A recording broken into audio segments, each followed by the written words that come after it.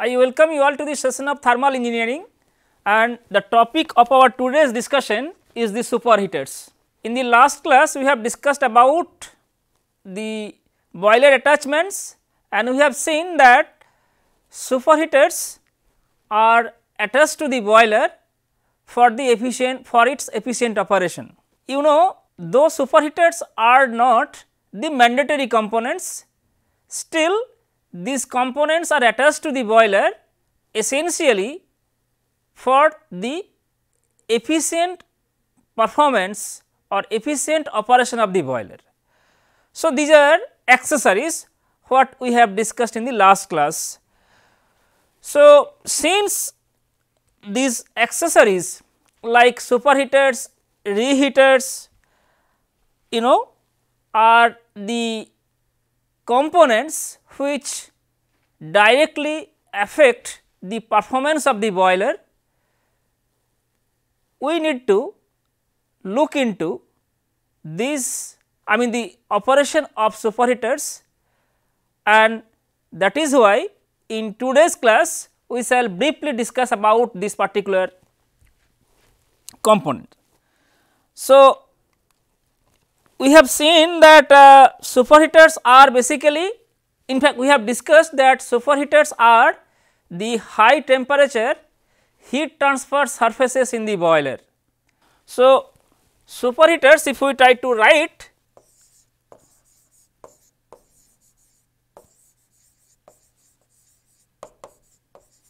superheaters, and these superheaters take dry saturated steam as the input and provide superheated steam at the outlet.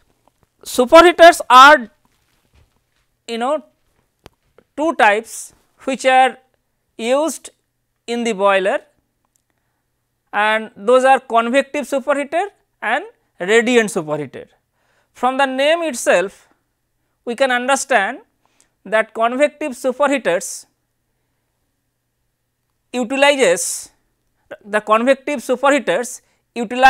convective mode of heat transfer to take heat from the flue gas, and that heat is used to increase the temperature of the steam which is circulated. On the other hand, radiant superheaters utilize the radiative mode of heat transfer to increase the temperature of steam, essentially to provide superheated steam. So, superheaters are basically what we know till now, superheaters are basically convective superheater,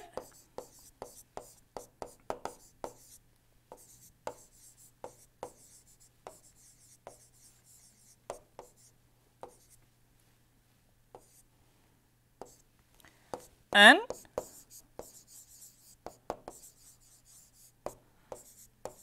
radiant superheaters.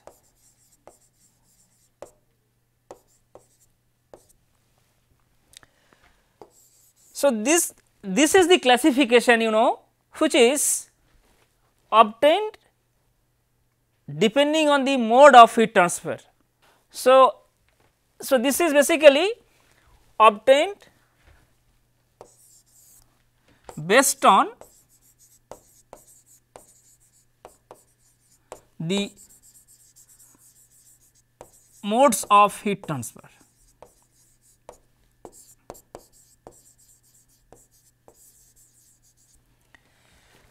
But we all are mechanical engineering student, electrical engineering student, chemical engineering student. So, we all have studied about fluid mechanics. What you can understand that when we talk about convective mode of heat transfer, so heat transfer is an important aspect therein. In addition to that particular aspect, the fluid mechanics also will play an important role. So, that is when we talk about convective heat transfer, so it is a kind of conduction plus advection. So, you know that advective transport, so fluid mechanics will play an important role. So, why not to look at the classification which would be based on the flow configuration. So, when we are talking about convective superheaters or radiant superheaters, heat transfer, modes of heat transfer is the basic criteria for which we have arrived at this sub classifications.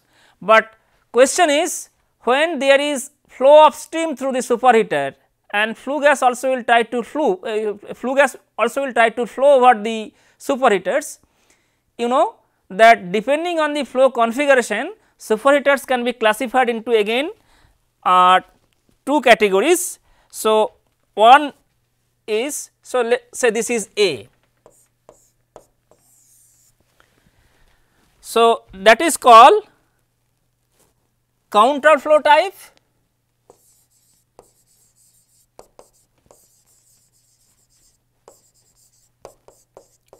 and number 2 is parallel flow type.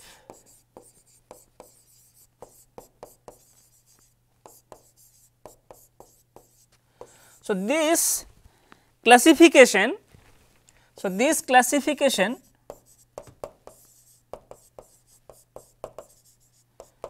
is on the basis of flow direction.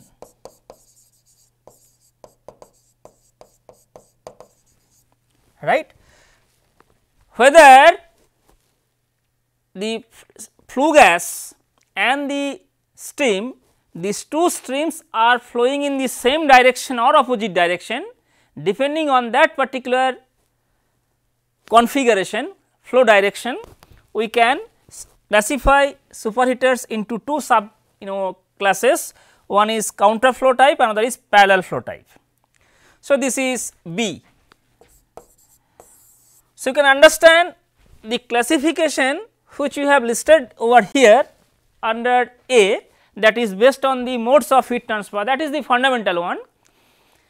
Again B, so basically you know that radiant superheater, so long as the superheater type is radiant superheater, this particular sub classification, I mean the classification is not that much of that much important, but while we are talking about convective superheaters, the flow direction will play an important role, and based on the flow direction we can classify into these two sub classes, that is counter flow type and parallel flow type.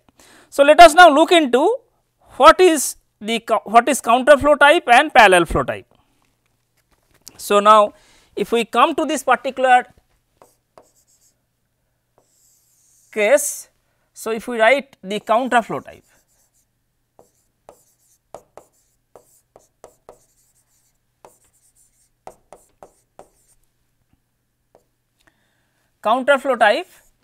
so you know that you all have studied counter flow heat exchanger in your heat transfer course. So, the principle is same, basically as we have identified that the hot flue gas stream and steam, these two streams will flow in opposite to each other, in the direction opposite to each other. So, counter flow type, let us draw the schematic.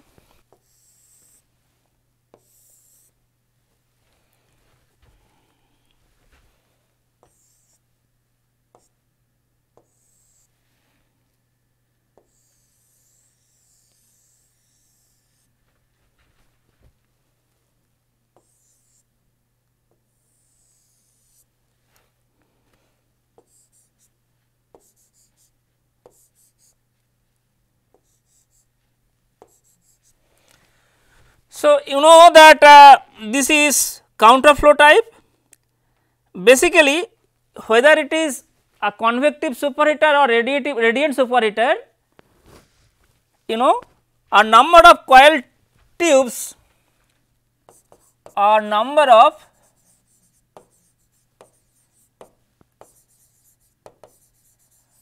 coil tubes are there in the superheater.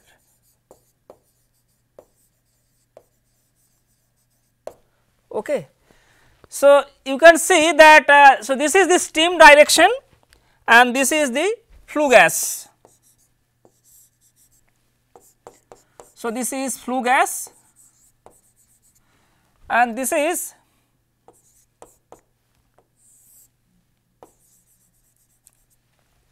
steam. So, this is the superheater and the superheater, you know, in this arrangement you can understand that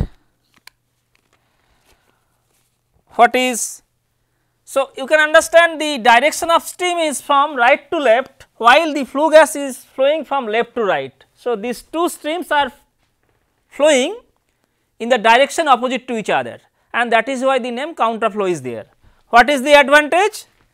So, advantage of this particular type of superheater is that, so you can understand this superheater is hanging from the roof of the boiler.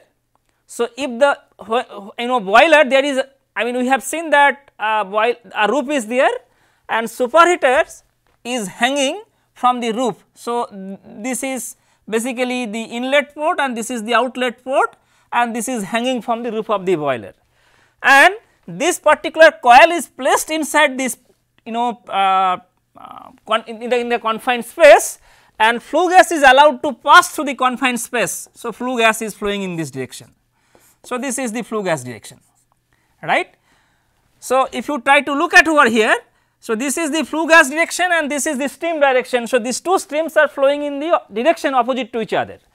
Now, what is the advantage? Advantage is, see, I mean when the flue gas is first approaching this superheater, here steam temperature is very high and also the, that means if we take this particular portion and if we draw over here.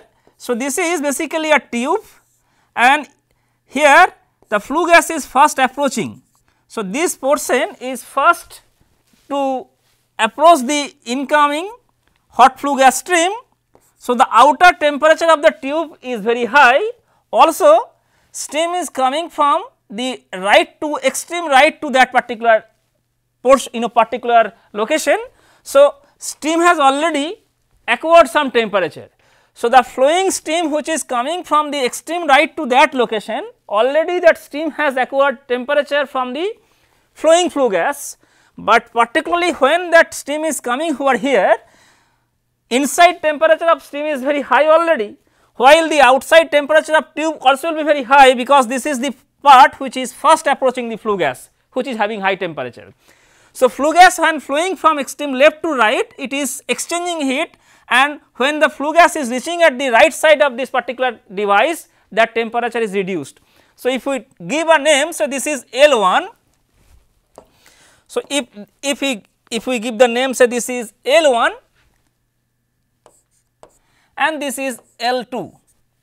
So, temperature of flue gas at L1 is very high, while temperature of flue gas at L2 is less, relatively less, but steam temperature at L2 is also less relatively, but at L1 is high. So, that means this particular portion of the superheater is prone to high temperature, because the steam temperature inside temperature is very high.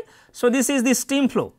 So, this is steam and the flue gas. So, tube inside and outside temperature at this particular location is very high, and which may cause the damage of the tube. So, this is the disadvantage. So, before coming to the advantage, let us first write the disadvantage. So, disadvantage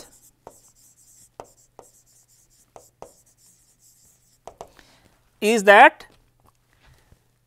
at L1 tube inside and outside temperature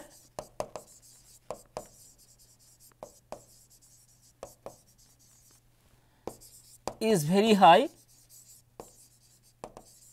very high and are much prone to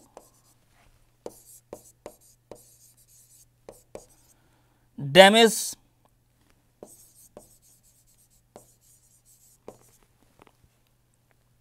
right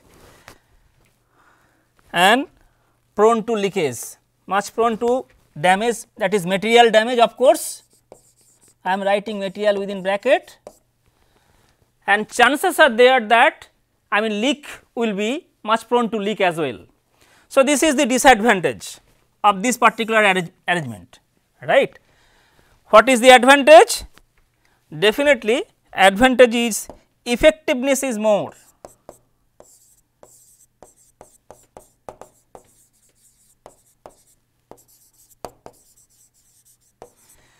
This is quite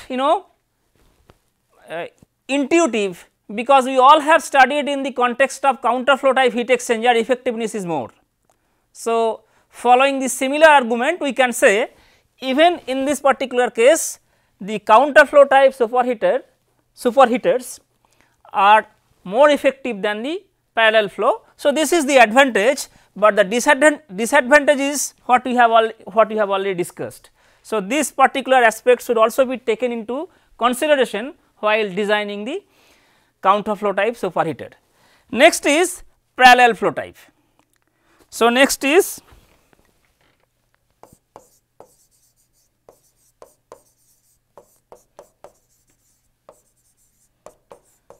parallel flow type. So, let us draw the schematic. So, this is coils, as I told you, a number of coil tubes,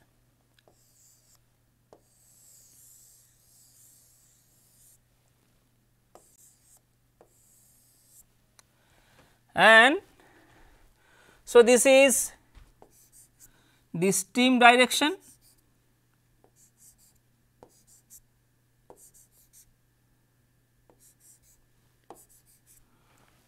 okay, and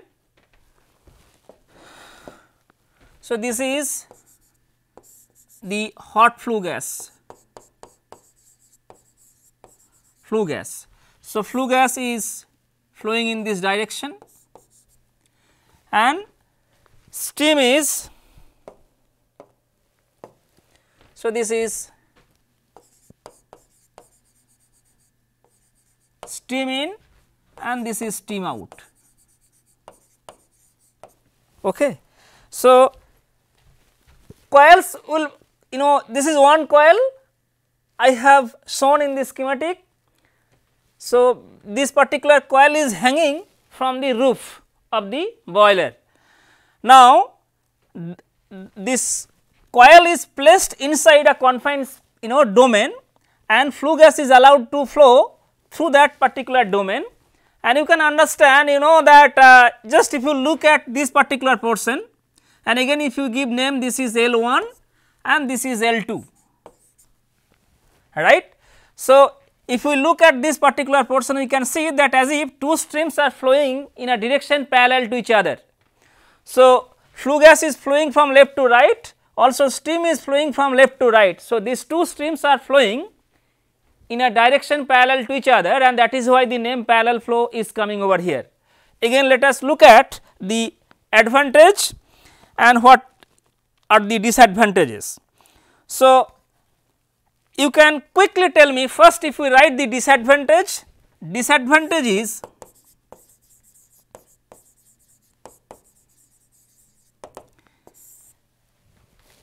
if we try to recall following the logic we have studied in the course heat transfer, that the effectiveness of parallel flow heat exchanger is low as compared to the counter flow. So, I can straight away write that effectiveness is low as compared to that of the counter flow type.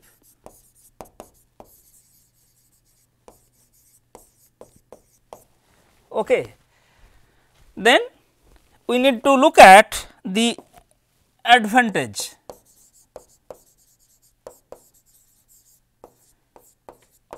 or advantages.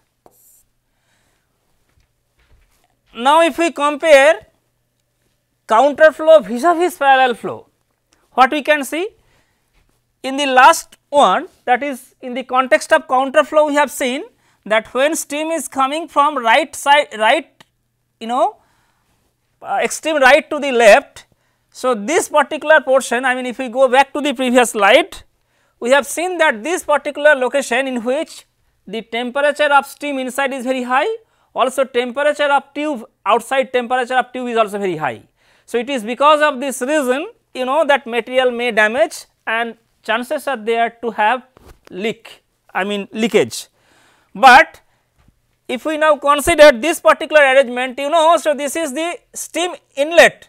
So, inner temperature of the tube, so inner surface temperature of tube is not very high because steam temperature is not very high, though this particular portion is first approaching the flue gas. It is quite expected that the outside temperature of tube will be very high, but since the inner surface temperature is not that much high. So, that problem, considering the that problem which will arise because of the excessive temperature of the tube material will not be there. So, that so I can write that material damage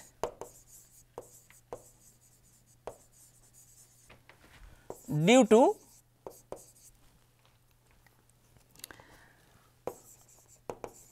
high average temperature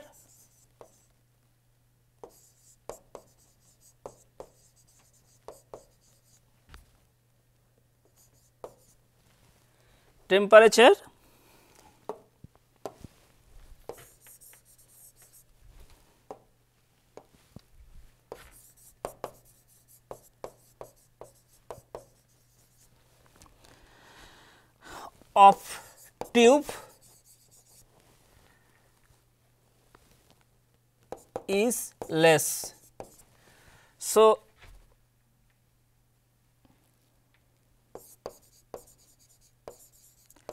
chances of having material damage due to high average temperature of tube is very less. So, this is the advantage. Okay. Now, but question is that our objective is to get superheated steam, right. So, when steam is coming at section L2,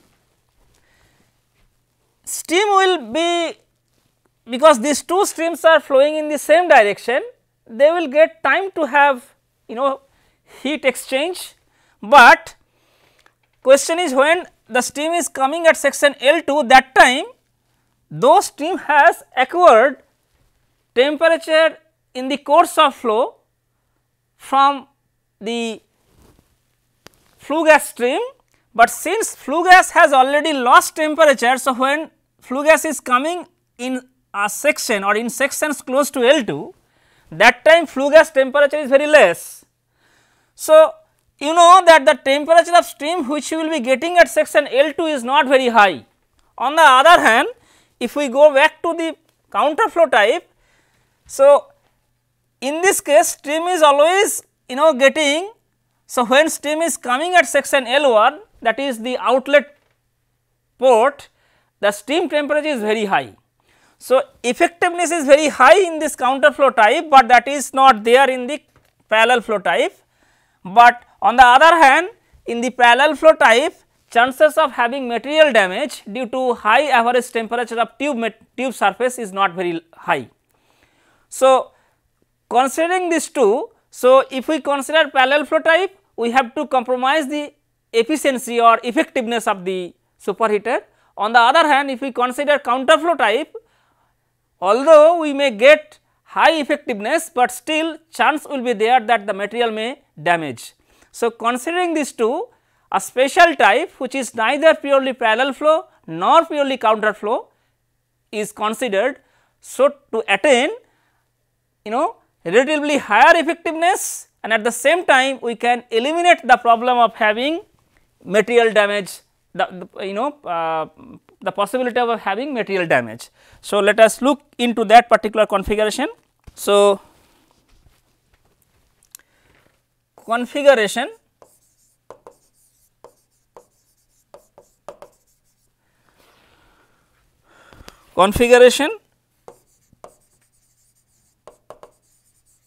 showing partly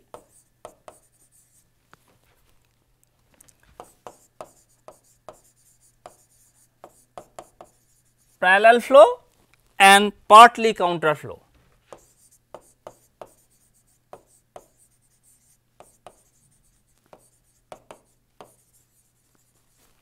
Okay. So, let us look into that particular configuration. Just schematic depiction we can see. So, this is the confined space in which that superheater coil will be placed. If we take now the superheater coil, so maybe this is the coil, one end of the coil,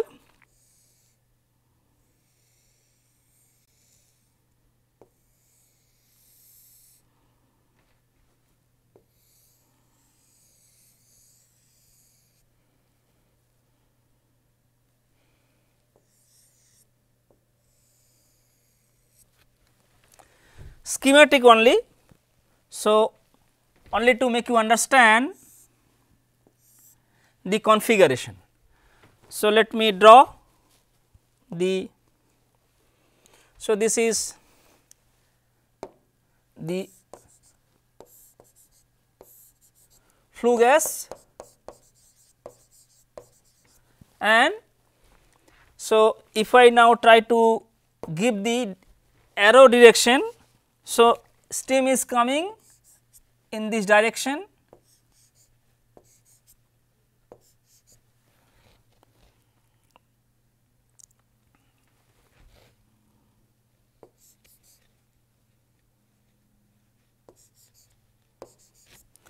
so you can understand. So, this is the L2 and this is L1. So, what we can see that this particular coil is suspended from the roof of the boiler. So, this is inlet, steam in, and that is steam out.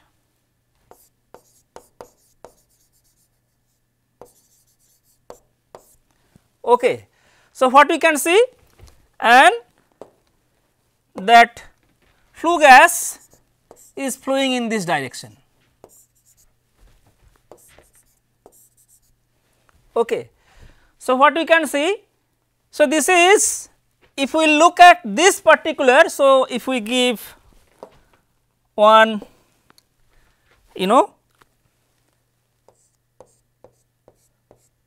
demarcating line.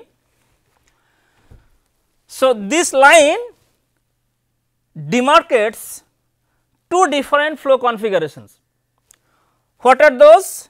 If we look at the right side of this line, in this particular zone we can see that steam flow, the flue gas is from left to right, while steam is flowing from right to left. So, this is counter flow type.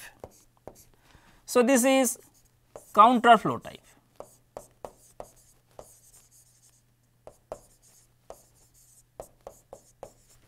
So, this is counter flow type, while if we look at the left side of that demarcating line, we can see that the direction of steam flow, the steam is flowing also in this direction in the upper part of the coil, and also flue gas is also flowing in this direction. So, these two streams are flowing in the same direction, that is from left to right, and this particular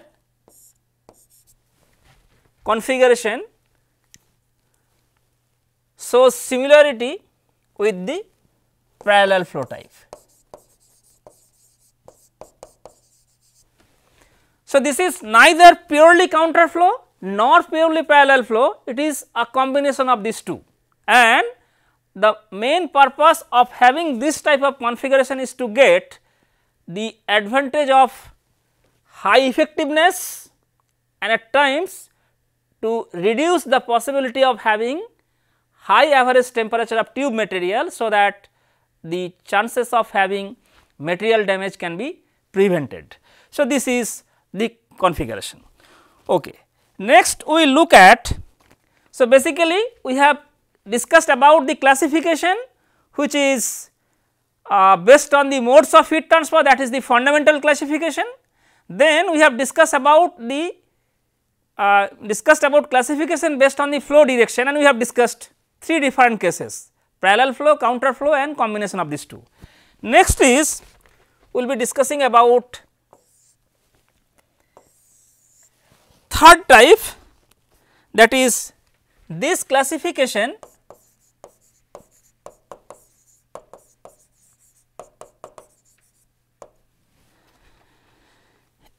based on the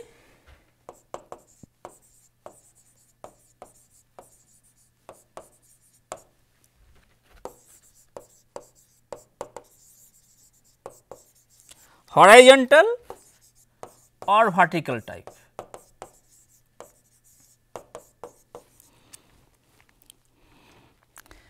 So, basically whether the coil that we have seen, if we go back to the previous 3 examples. So, coil is suspended from the roof of the boiler and it is placed in the confined chamber through which hot flue gas is flowing. If we go to the next one, here also coil is suspended from the roof of the boiler and placed in the confined space through which flue gas is flowing. This one, it is also the same, but little different, so that we can, we have discussed that it is having both counter flow and parallel flow type arrangements.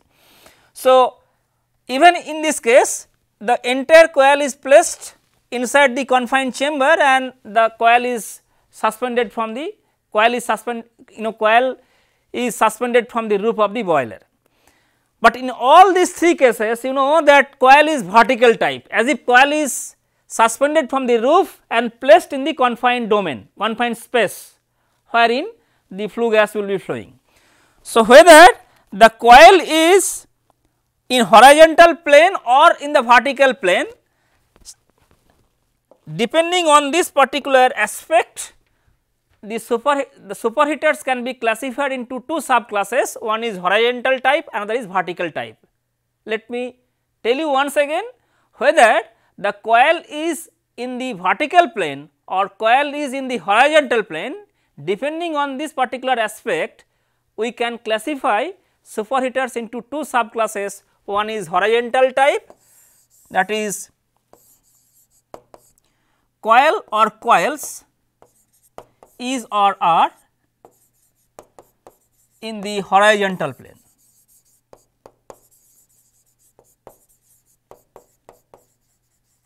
and vertical type.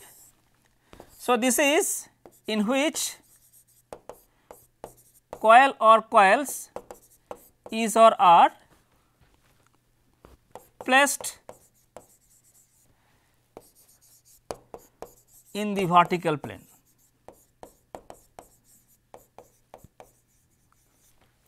Okay. So, this is the classification. Now, till now we have discussed parallel flow type, counter flow type and combination of these two. All these are the examples of vertical type. So, coil is placed in the vertical plane. So, now let us look into horizontal. So, vertical type, basically coils are in the vertical plane and this is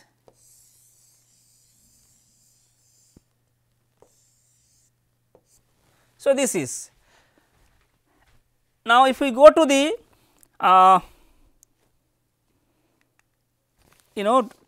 one example.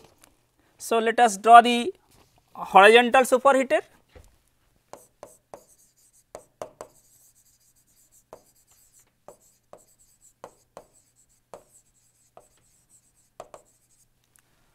horizontal superheaters.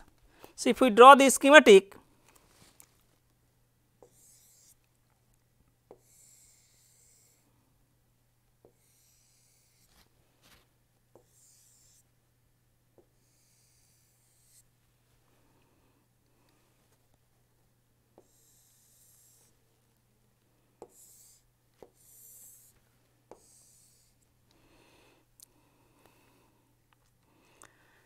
and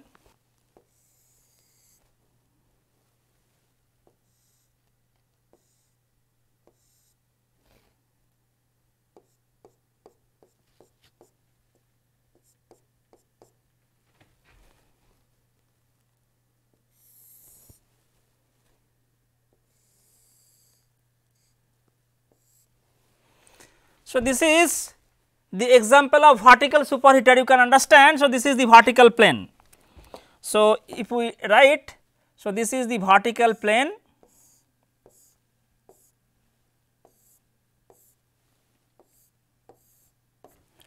so this is vertical plane.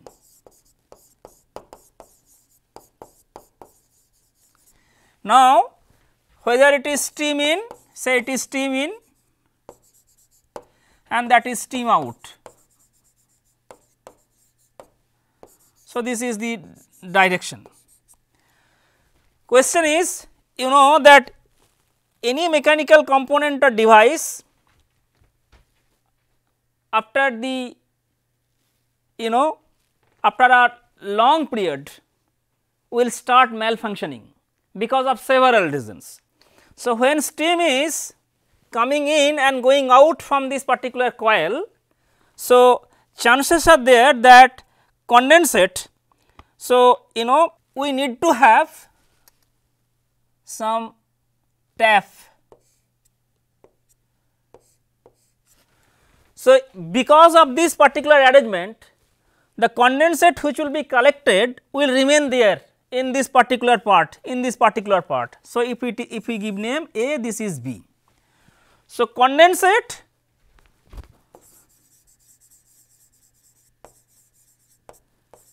at points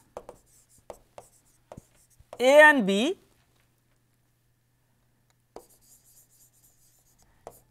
needs to be collected on a regular basis, and because of this particular arrangement it is very difficult to collect condensate, to drain out the condensate and in a normal way. So, what is needed? We should have these taps. So, these are called tap.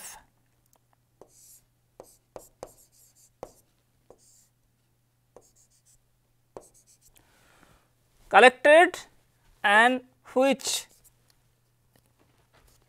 required multiple taps are required for drainage of condensate. So, this condensate should be collected on regular basis to have proper functioning of the superheater. If we need to collect condensate on regular basis, it is because of this particular arrangement it is not so easy to take it out, but since we need to take it, we should have multiple taps. So, this is the disadvantage of this particular type. What is the advantage? So, this is the disadvantage. So, this is vertical type. Let me write here. So, this is not the horizontal type, I should write this is vertical type.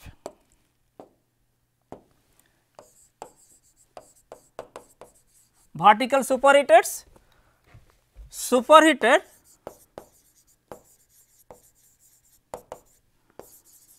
coil is in vertical plane, right. So, this is the disadvantage. Advantage you also should mention that holding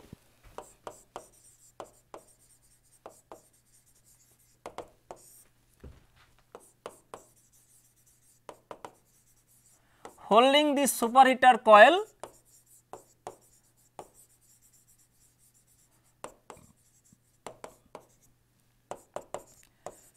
is more easy and simple.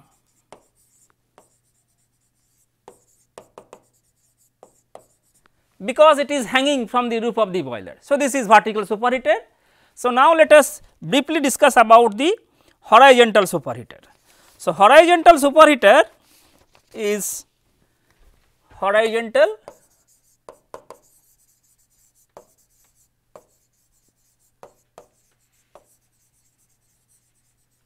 superheater. So, this is very easy because let me write. So, superheater coil is in the horizontal plane.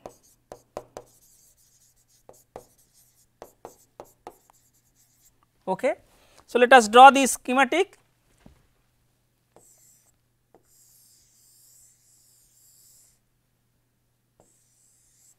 Okay. And if we, so this is the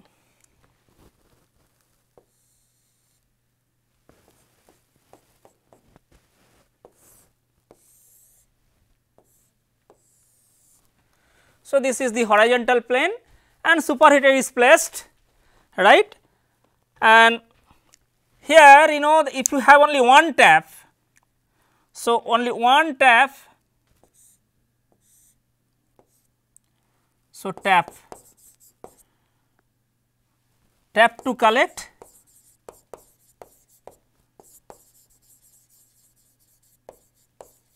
condensate. So, this is steam in and this is steam out,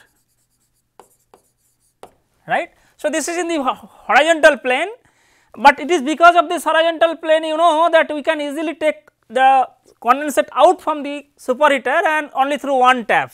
So, only one tap is sufficient to take the condensate, but disadvantage is this you know. So, basically advantage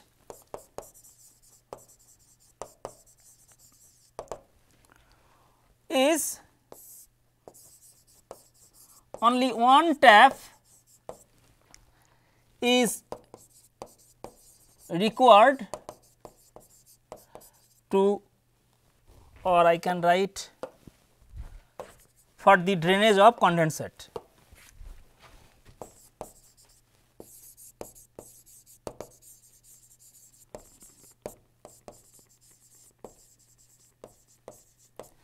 For the condensate. So, this is the advantage.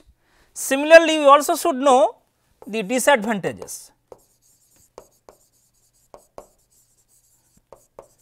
Whether it, see in case of the vertical superheaters, holding is easy because coils are suspended from the roof of the you know boiler roof of the boiler. But in case of a horizontal superheater, stability is less. Number one, stability is less because the entire system is in the horizontal plane, and when there is flow of steam, we need to have proper support to keep the superheater in place. So, first of all, placing the superheater is very easy in case of a vertical superheater because we can, we can hang the superheater from the roof of the boiler, but in case of a horizontal superheater, placing the superheater is not so easy because we need to keep it in the horizontal plane. Since through this coil steam will be flowing, so because of this flow there will be change in momentum. So, to keep that superheater in place we need to have proper support. So, stability is less and proper support is required.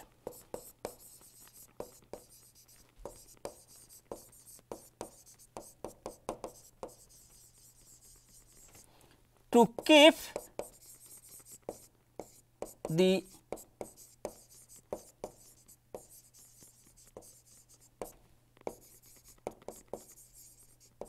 in place. but despite having these disadvantages, since drainage is not that much difficult in the horizontal superheater, horizontal superheaters are preferred over the vertical superheater, because in case of the vertical superheaters, drainage of the condensate is really a difficult task. We need to have multiple tasks, and that is also not an easy to have. So, despite having all these disadvantages, that is stability is less, we need to have proper arrangement to keep the superheater in place, but still since the drainage is not that much difficult, only one tap using only one tap we can collect condensate, horizontal superheaters are preferred over the vertical superheaters. So, to summarize today's discussion, we have discussed about the superheater classification, depicting the schematic diagram of different types of superheater. We have discussed about their advantages and disadvantages. We have seen that fundamentally superheater can be classified based on the modes of heat transfer, but depending on the flow configuration, their arrangement, we also can classify into another subcategories. And finally, we will see that superheaters, those superheaters are used to have superheated steam, but some cases depending on the load of the boiler, steam temperature at the exit of the superheater may decrease. To account that particular aspect, superheaters are sometimes connected in series, and that aspect we will discuss in the next class. So, with this I stop here today, and we shall continue our discussion in the next class. Thank you.